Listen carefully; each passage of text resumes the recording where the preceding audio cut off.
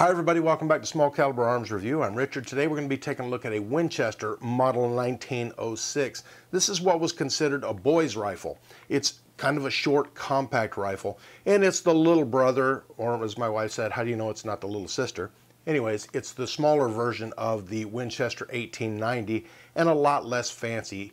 It was made to be more affordable with a round barrel on it instead of the octagon barrel. That saves a little saves a little expense in manufacturing it. Plus, they did not color case harden the frames on these. They just blued them, which still look pretty good. Of course, this one's a little rough, but the wood on this one is a little bit rough, and the buttstock has a little chip in the plate on there, the butt plate.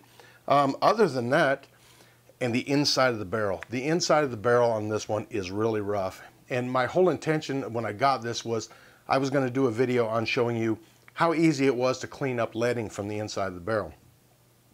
And I tried several different methods. I used a regular 22 caliber brush, which did not scrub very well.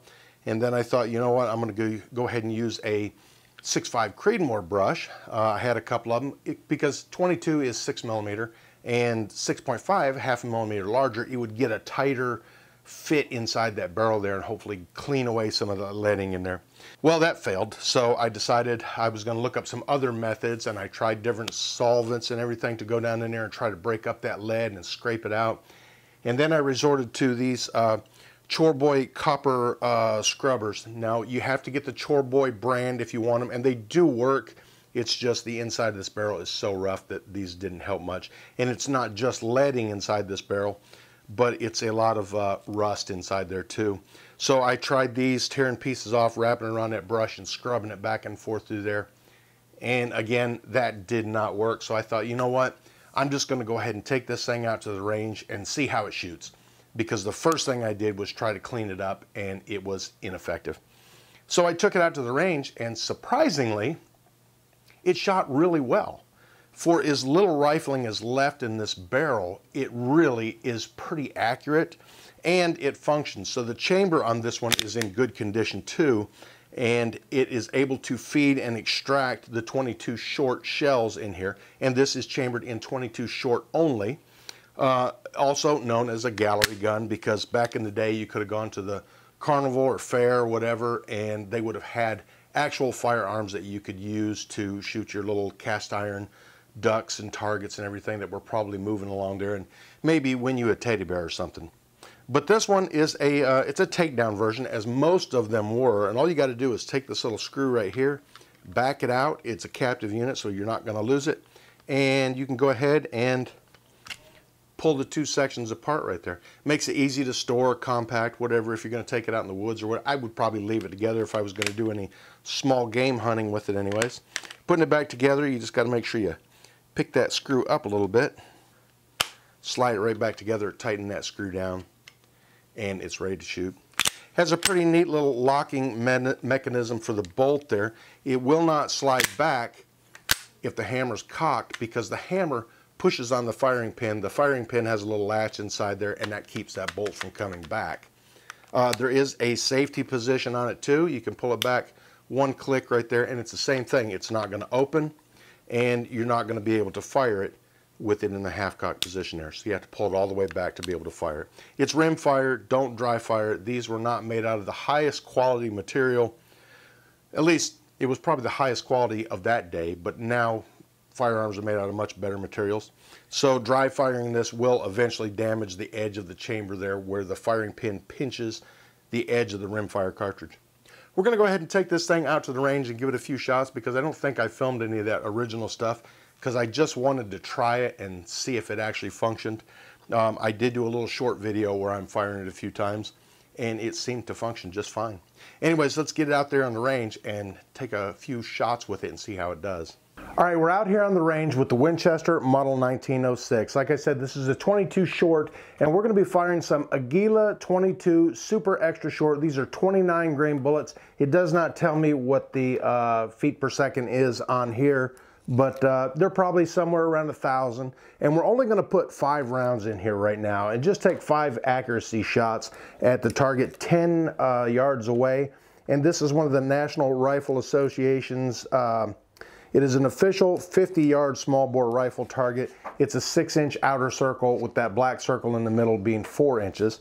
Got the 5 rounds in there. It is tube-fed magazine on it, and let's go ahead and see how this thing does for accuracy. All right, now even though it's a 22 short, eyes and ears need to be on with this thing because hearing damage is cumulative and we don't want to risk messing up the ears. So we'll go ahead and cock it and make sure it fed one up in the elevator or lifter, and it did. So let's go ahead and take an accuracy shot here.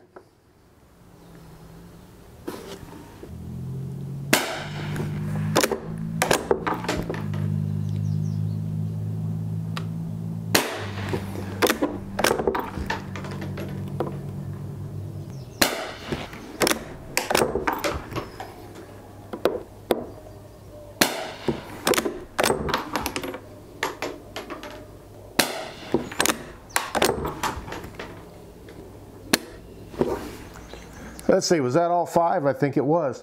And I did dry fire it, which is a bad thing to do to these old rifles, but you know, one every now and then is probably not going to kill it. But avoid it as much as you can anyways. Let's go up there and take a closer look at the target. Okay, so I've got 1, 2, 3, 4, and 5. The elevation is pretty good. The windage is a little bit off there, and that could be me.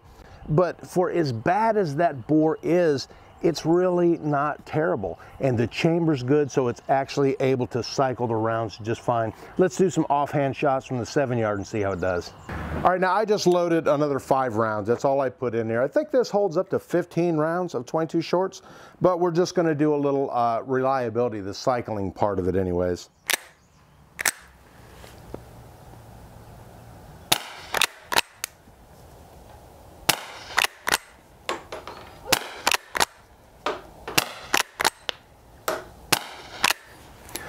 All right, there's 5 shots offhand, and it seemed to cycle just fine.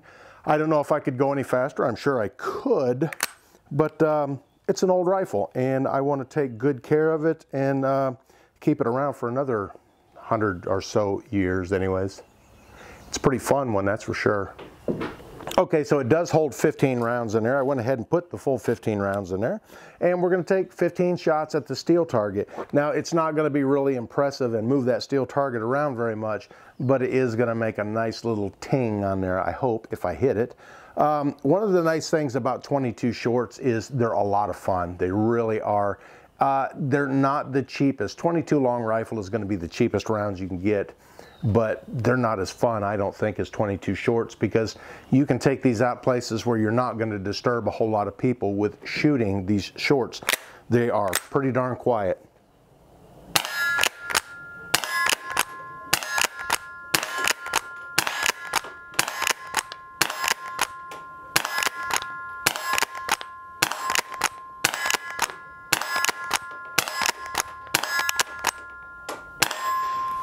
And there's my 15 rounds, absolutely flawless, and I think I hit every shot on there, and it's just a lot of fun.